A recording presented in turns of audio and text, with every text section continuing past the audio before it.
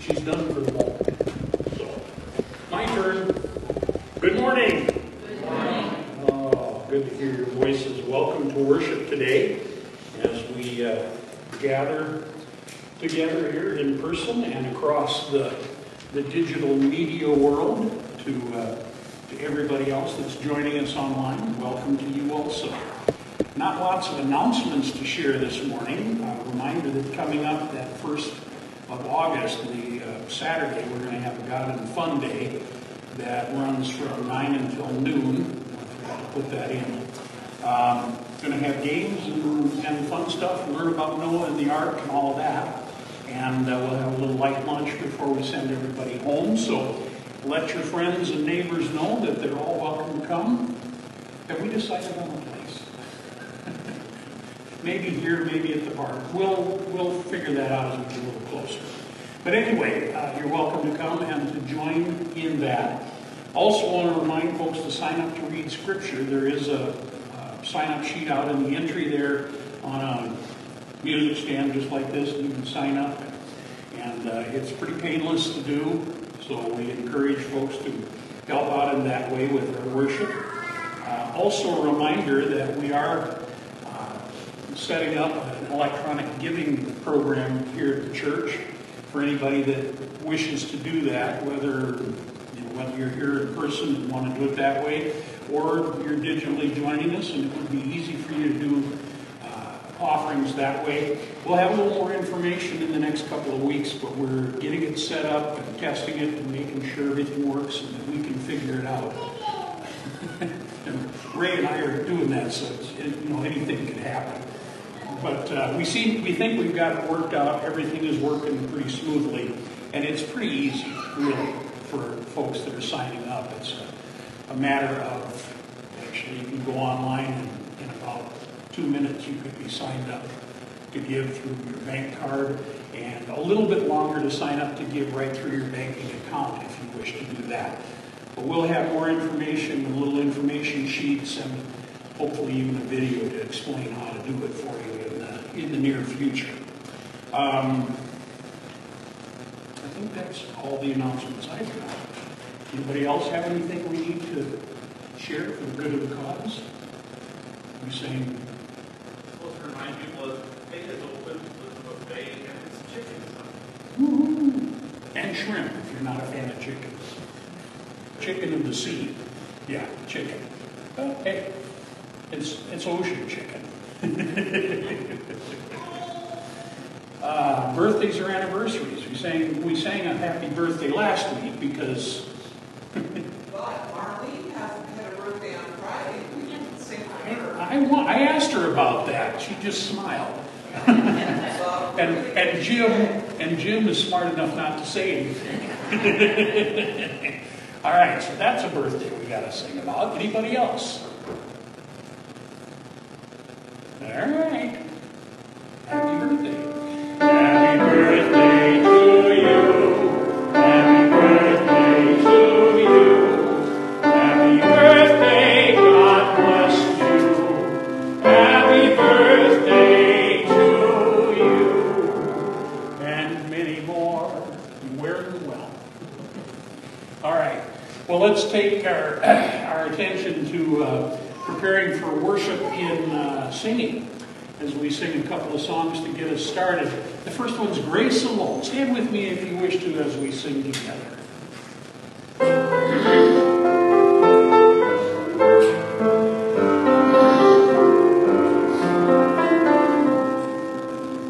Every promise we can make, every prayer and step of faith, every difference we will make is only by His grace.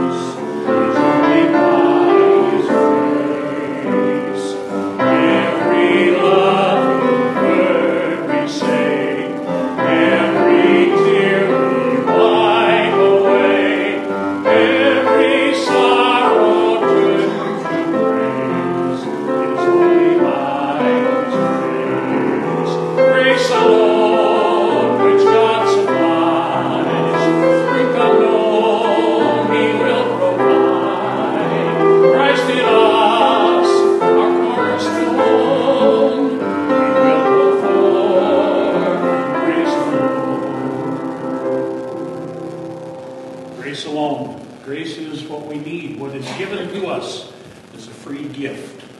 And that's what keeps us going. So as we prepare for the opening prayer, let's join together in the words of the simple little chorus, Sanctuary.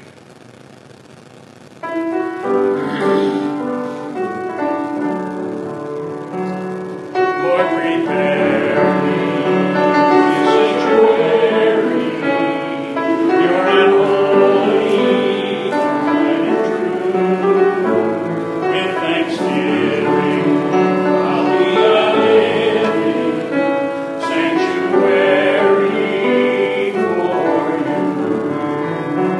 Lord, prepare me a sanctuary, pure and holy, tried and true. With thanksgiving, I'll be a living sanctuary for you. Let us pray. Gracious and loving God, Father, Son, and Holy Spirit, we pray your presence here with us this day as we gather here in person and across the digital world. Lord, we ask your presence with us as we worship, wherever we worship. We know that you are everywhere at the same time, and your love surrounds us as we worship and praise. So move among us this day with your Holy Spirit. Let us feel that presence, and let us rejoice in it as we gather to worship in your name. We thank you in the name of Jesus. Amen. Amen. In Christ there is no east or west is our opening hymn.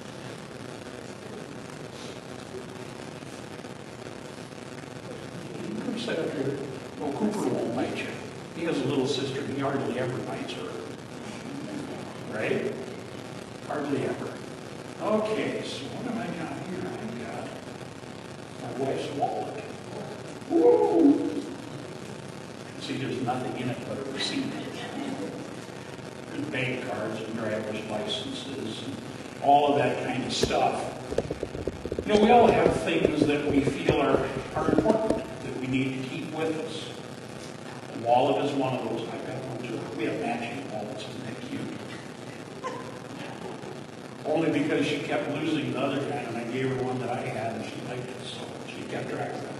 But we have all of these things in here that are important. Here's some stamps for the grocery store. I need to give you those. The Redfield grocery store, so you can, I think it's silverware this time. Saver stamps. There's a library card, and there's a subway card, and there's a driver's license, and the bank card, and stuff like that. Important things that we all need to have, right? You carry stuff around with you? Something important? You probably don't yet. Yeah. You probably don't carry things with you all the time, do you? Yeah. You're a little small yet to do that, but you know the day will come when there will be things that are important that you want to have with you. And it's nice when they're small enough that we can put them in our pockets, right? Or carry them in a purse. Those that carry a purse, I'm going to give you this back so you don't accuse me of losing it. Then so we have those things that are important to carry with us. Wallets, cell phones, keys, stuff like that, right? Gotta have that stuff. It's part of life. But you know, there is something we can carry that we don't need to have pockets for. We don't have to have a purse for it. We don't have to have any way of carrying it. We can carry God with us. God will go with us wherever we go. And you don't need to have a wallet to put God into or anything like that. He'll just go with you. When he left the earth to go back into heaven, he said, I will be with you always. He didn't say some of the time. He didn't say when it was convenient. He didn't say when I wasn't busy with somebody else. God said, I'll be with you always. Isn't that a nice thing to know that wherever we go, whatever we do, even if we don't have pockets, God's with us.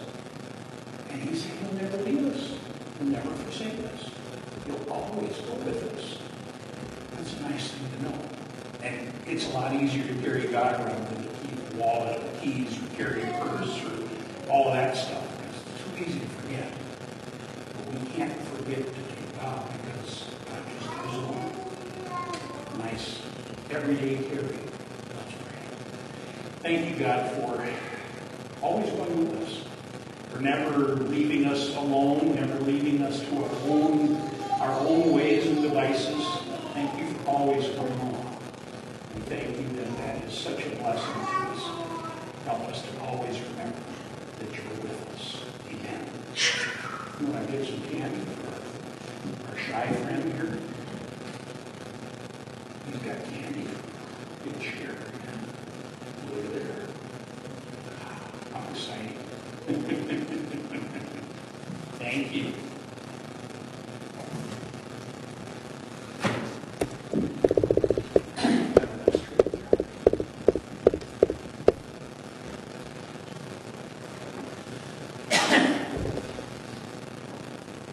We're going to read from Galatians 3, 1 through 6, and then 23 through 29. You foolish Galatians, who has bewitched you? Before your very eyes, Jesus Christ was clearly portrayed as crucified. I would like to learn just one thing from you. Did you receive the Spirit by the works of the law or by believing what you heard? Are you foolish? After beginning by means of the Spirit, are you now trying to finish by the means of the flesh? Have you experienced so much in vain, if it really was in vain? So again I ask, does God give you His Spirit and work miracles among you by the works of the law or by your believing what you heard? So also Abraham believed God, and it was credited to him as righteousness. And then to 23, before the coming of this faith, we were held in custody under the law, locked up until the faith that was to come would be revealed. So the law was our guardian until Christ came, that we might be justified by faith. Now that this faith has come, we are no longer under a guardian. So in Christ Jesus, you are all children of God through faith. For all of you who were baptized into Christ have clothed yourself with Christ.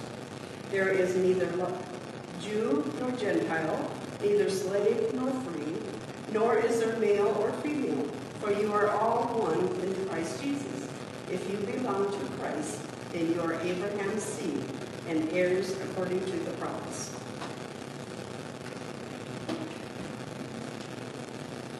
See there, it isn't that painful to read. So, we're in the book of Galatians, and we're continuing to look at the gospel, which is Jesus plus nothing. This is the teaching that Paul is very strongly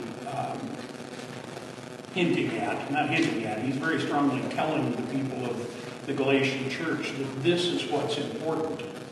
And, really it's a teaching of Paul throughout most of his writings. Sometimes it isn't the main teaching that he wants to lift up, but he always is reminding us that we don't need any more than Christ and Him crucified. We don't need anything more than what Christ has done for us already. So today I want to look at the law and grace. The law divides us, but grace unites. So what does that actually mean? What are we talking about when we talk about the law? Well, the Ten Commandments, basically. When the people of Israel came up out of Egypt and into the desert, they had nothing to guide them. They had been slaves for 400 and some years. They didn't know how to rule themselves. They didn't know how to take care of themselves. And so God gave them 10 basic rules of life. Here are the things that you need to do to be a society of people, to live together. 10 laws, 10 words, as the Greek or as the Hebrew language calls them, the 10 words of God. And, I've gone through this with confirmation classes year after year after year to kind of go through the 10 Commandments. And Jesus, in the New Testament, even defines it closer. He said you only need 2, love God and love your neighbor. And if you do that, the other 10 will be taken care of. But the people of Israel found that it was really hard to keep the 10 Commandments. Big surprise, right? Hard to keep those 10 Commandments. And so, what did they do? Did they do like Jesus did and narrow it down? No. They expanded it. It's hard to keep 10. Let's make 500-600 rules and laws. And really, if you read the Old Testament, Genesis and then Exodus, as the people are leaving, and we get the story of the Exodus out of Egypt. And then we go into Leviticus, where they get all the rules and the laws. And that was a lot of them, but as time went along, they kept adding and adding and adding and adding to the laws that were meant to be kept. You need to keep these laws in order to be in a right relationship with God, and that translated to them, you need to keep these laws to earn your salvation. And that's where the problem comes in.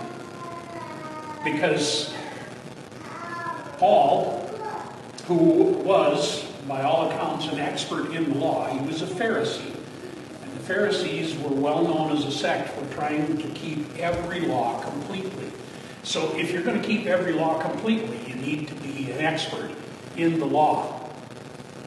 And what he realized is, I'm a Pharisee. I have lived my life up to the point where Christ knocked me down on the road to Damascus. I've lived my life trying to live by the laws of the people of Israel, by the Jewish people. I've tried to live my life by living all of those laws, and I found I couldn't. I couldn't do it. I could not keep all of the laws. So there was no hope.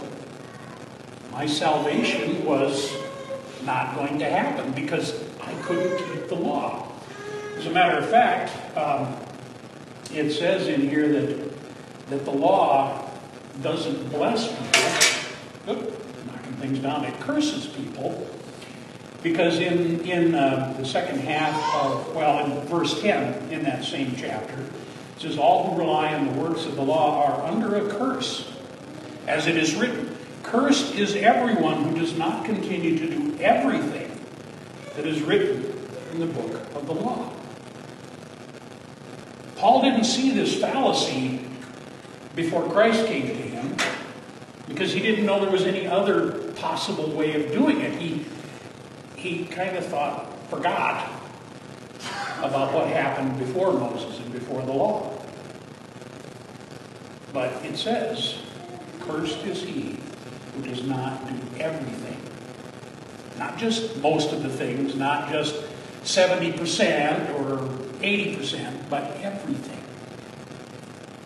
Now, at the time that Paul was a Pharisee, there were over 700 laws that you had to keep.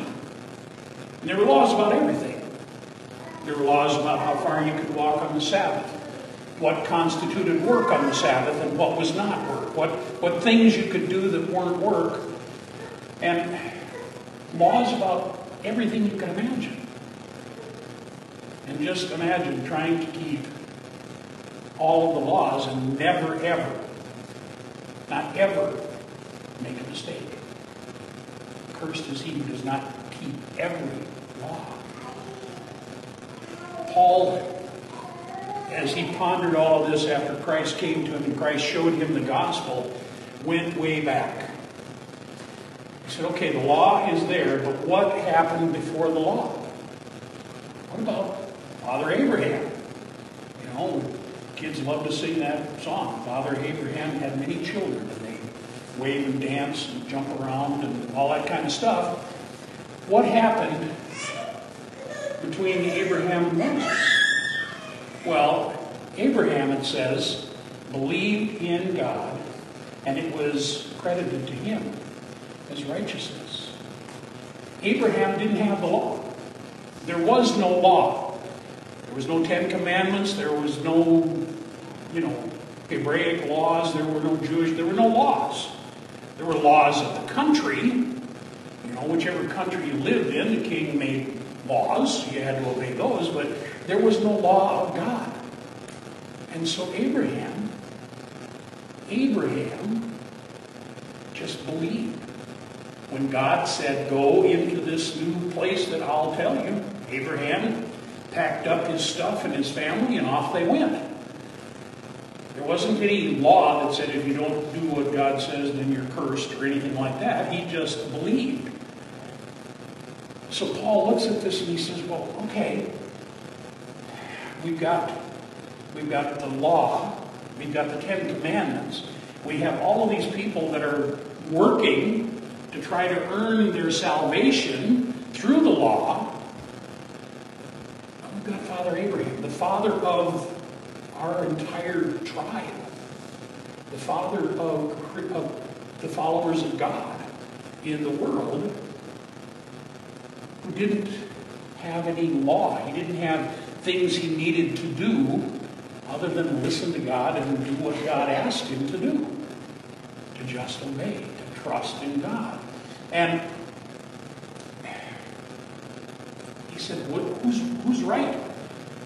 He looks at what Abraham was told, and I didn't list it listed in here, but he says in the promises that were spoken to Abraham and to his seed, this was the promise that was given to Abraham and his seed, that you will be a great nation and many people will come from you. He said to your seed, to one person. And in Paul's mind, and I believe he's right, that one person was Jesus Christ. Until Christ came, the law kept us in line, kept us organized, kept us doing the right things. But through Abraham and his seed, through Jesus Christ, the seed of Abraham, we would be relieved from the law, from the works of the law. Now, we always have to be careful because people take that and they say, well, that means I don't need to do anything, right? I can just live my life and be a happy camper and do whatever I want to do because that's not going to save me. I'll just believe in God. I like John Wesley's quote, no one is a real Christian who does not do good works. Yet our own works have no part in meriting or purchasing our justification. That's That's sort of the dilemma in Christian people. We have all of these folks who say, well, I don't need to do anything. And that's true. In order to be saved, you don't need to do anything. But if you follow Christ, if you really have accepted Christ and what He did and who He was, then you can't help yourself but to do good things, to do good works. Now, James says, I don't believe your faith if I don't see the fruit of your faith. I think John Wesley would agree with him. It isn't the works that save us. It's the works that show that we do have the faith that we say we have. We just can't help it.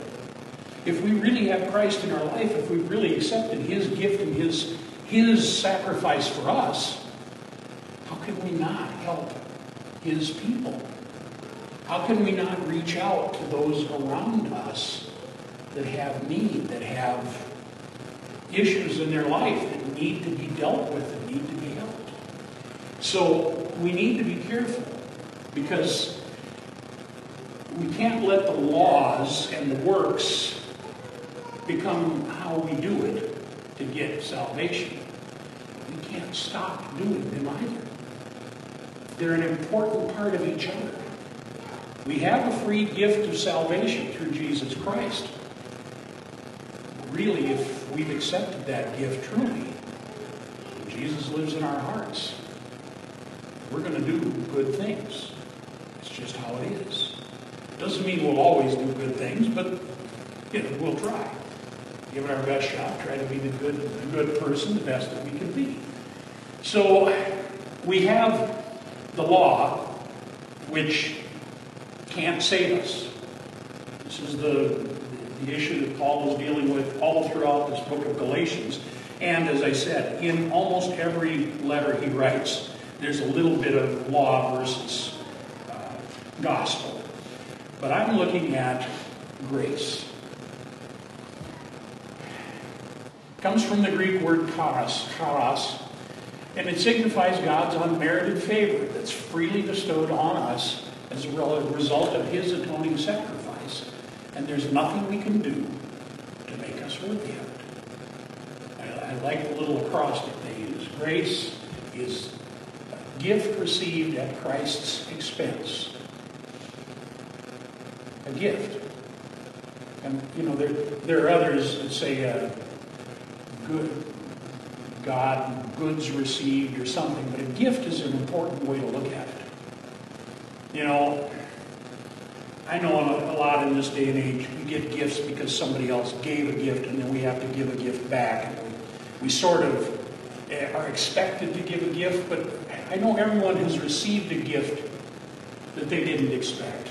Something that just kind of, seriously, you got me a gift? Why? You didn't need to do that. Why did you do that? Because I wanted to, because I felt like it, A gift received of God at Christ's expense is what grace is. Grace is given to us as a gift. There is nothing that we can do to be worthy of God's grace. I remember, Amazing Grace. The writer of that said that, that he thought that the biggest surprise would be when he got to heaven would be to see who was there. And he said, and the second biggest surprise was all the people that were there seeing that I made it. Because none of us can earn the gift of God's grace. That's why he wrote the song, Amazing Grace. It just blew him away that God would love him that much, that he would give him that gift. Well, that's the gift that Christ gives to all of us, is the gift of God's grace. A gift that we can't earn, a gift that we can't possibly do anything to deserve. And so we go back to the basic premise of this whole series. Jesus plus nothing is what the gospel is all about. It's not about Jesus and going to church. It's not about Jesus and tithing. It's not about Jesus and going to Sunday school. It's not about Jesus and supporting the Salvation Army or the Red Cross or any other charitable organization you can think of. Not that any of those are things you shouldn't do. Those are the things we do not to gain the gospel, but because of the gospel. We have this love that Jesus gives us, and there's nothing we can add to it, but we can always share it. And that's where we need to be sure that we don't just hold on to it. You know, the gift of God's grace is one of those amazing things that when we share it, it doesn't diminish what we have. Now, Hazel and I sing a song, love is something when you give it away. And it's true. We give that love away. We give away the love of Christ. And the crazy thing is, the more we give away, the more we have. That's how God's economy works. You can't outgive God. You can't outdo good things from God. God will always do better things than we'll ever do. But that doesn't mean we should not try. Not trying to outgive God, but just trying to let God's love live and flow through us. The gospel is Jesus plus nothing. We need to remember that. There's nothing that we can bring to the cross. This is from the Rock of Ages. Nothing in my hand I bring, simply to thy cross I cling. We bring nothing. Seriously, the most gifted, talented person that ever lived is like that in God's sight. They're nothing in God's sight. None of us are. No matter how important we might think we are, or how wonderfully gifted we think we are, whenever we come to God, we're as low as we can possibly be. And yet, God sent His Son to die for all of us. See, that's the really amazing thing about grace, is that God would sacrifice a part of Himself for those of us that have really nothing we can give to God, just ourselves. God doesn't want most of us. God wants all of us. Not just all of who we are, but all of us. There's a song, He's got the whole world in His hands. He does. He also loves the whole world and wants the whole world to come to Him. And when we are recipients of that grace, when we let that grace live through us, when people see that grace living and growing in us, then we get a chance to be a part of God's wonderful gift of imparting grace to the world that's around us. Grace that only Christ can give from God. So our challenge is to remember nothing. Not that you shouldn't remember anything, but nothing. Nothing's the key word. There's nothing we can do. There's nothing we can bring. There's nothing we can add to Jesus to enhance the gospel. We just need Christ in our lives. We need to accept the gift that He has given us of His grace, His grace that gives us a pathway to heaven and an eternal home with God the Father. But there's nothing we can do other than accept. You know? Christ holds the gift out.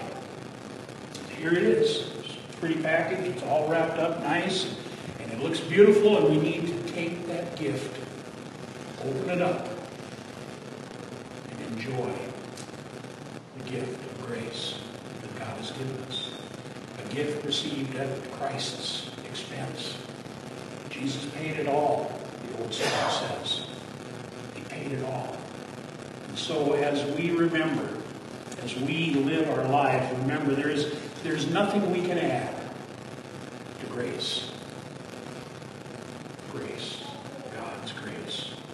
Grace that will pardon and cleanse within. Grace that will give us freedom from our sins. God's grace. The law divided people.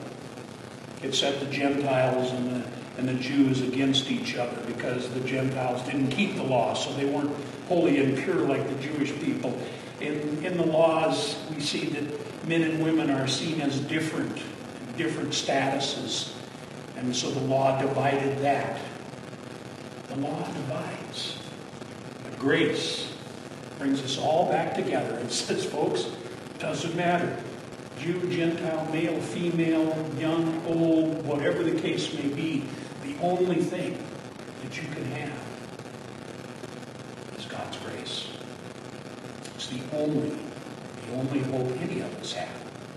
Not in the law, not in which part of the world we were born in, not the gender that we have, not any of that stuff. Nothing. Nothing but God's grace.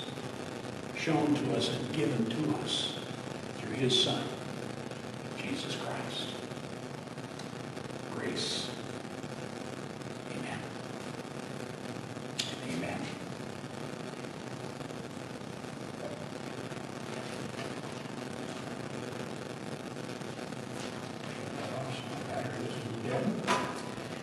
And turn to a time to respond to God's Word as we lift up prayers. I've added one to our prayer list. A friend of mine and a co-pastor, not a co-pastor as in I served with him in the same church, but we served together in the United Methodist Church. And he is a pastor at Valley City, North Dakota, at the Epworth United Methodist Church. Dean Zackerson he's in the Fargo Hospital now with breathing problems. He's tested positive for COVID. His wife also, she's at home recovering, but he is hospitalized. They think he's responding well to the treatments. He should be fine and out, but it's not too far away.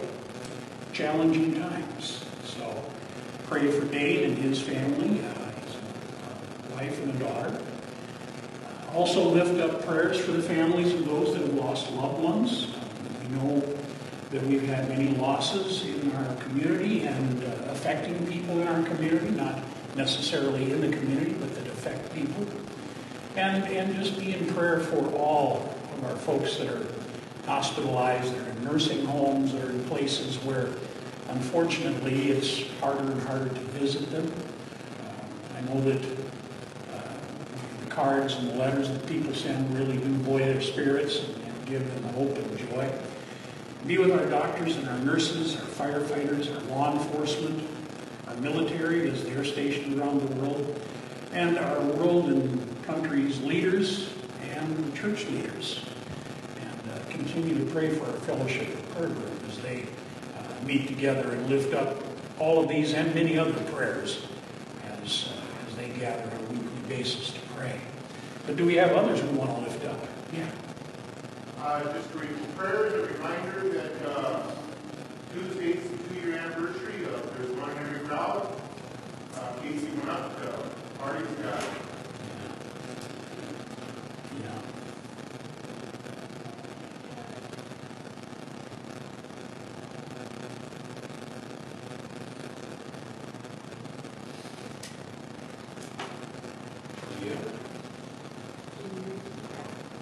Casey. Yeah. Casey Tollefson passed away 2 years ago on this coming Tuesday. And as Jeff said, he's gone to party with God because there's one in every crowd. That's what it says. And so we want to remember his family and friends as they mark that anniversary. Yeah. Any others?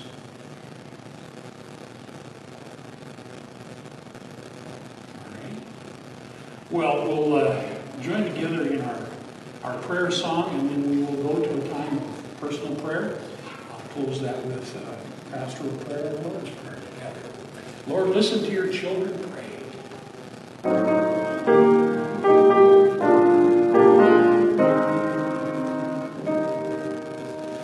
Lord, listen to your children pray. Lord, send your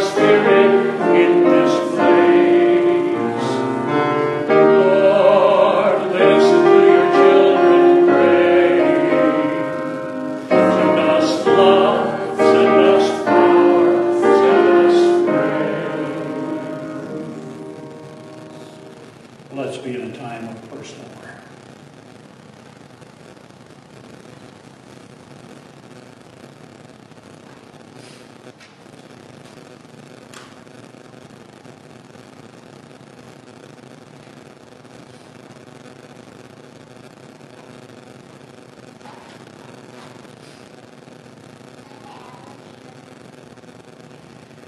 Loving and gracious God, Father, Son, Holy Spirit, we thank you for your gift of grace, for the gift that we can never earn, deserve, or even hope to get, and yet you offer it freely to us. Help us, Lord, to accept that gift, to hold it and to use it with joy, with rejoicing, and to share it with anyone who needs to know God's grace. Help us to be truly your hands as we offer that grace and love that only you can give to those who have need of it most. We do lift up a prayer today for all of our folks that are struggling with ill health. So many hospitalized, so many recovering at home, so many that are not feeling good. Even if it's a minor ailment, it's taken away some of the joy of their life. And we pray for healing for all who suffer with any kind of ailments. Especially lift up a prayer for my brother in Christ, Dane, as he is dealing with the COVID-19 virus. We pray for his healing, for his wife's continued healing, and for them to be able to be together again just as soon as possible. Lord, thank you also for all of the people in the hospitals and the nursing homes that take care of not just those that deal with the COVID problems, but with other ailments and illnesses. Thank you for those doctors, nurses, aides, and all the hospital staff, and the cleaners and the people that prepare the meals, to the ones that make sure all the I's are dotted and the T's are crossed on all the forms that need to be filled out. Thank you, Lord, for all that work to make life easier. We also lift up a prayer for those that are dealing with loss in these days. We have many in our congregation and many in our community that have suffered loss in the past several weeks and months. And we also remember that coming this week is the anniversary of 2 years since the death of Casey. Lord, we would pray for strength and courage for his family and for his friends as they continue to figure out life after he's gone. And, oh Lord, that he has been blessed to be with you. We also lift up a prayer for all of those that are dealing with mental health problems in their lives, for those that try to help, for all that are hospitalized anywhere we may or may not know about. The ambulance drivers and the firefighters, the EMTs, the policemen, patrolmen, sheriffs and their deputies, and also for all who work in the military, who serve our country, in order to keep us safe and secure. We give you thanks for all of them.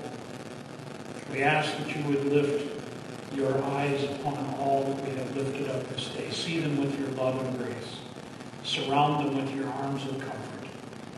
And give them the peace that only you can give. The peace that the world cannot understand. Because it is your peace. God's peace. All of these things we ask and we pray in the name of your Son, our Savior, Jesus Christ, who taught us to lift prayers to you with these words. Our Father, who art in heaven, hallowed be thy name. Thy kingdom come. Thy will be done on earth as it is in heaven. Give us this day our daily bread, and forgive us our trespasses, as we forgive those who trespass against us. Lead us not into temptation, but deliver us from evil.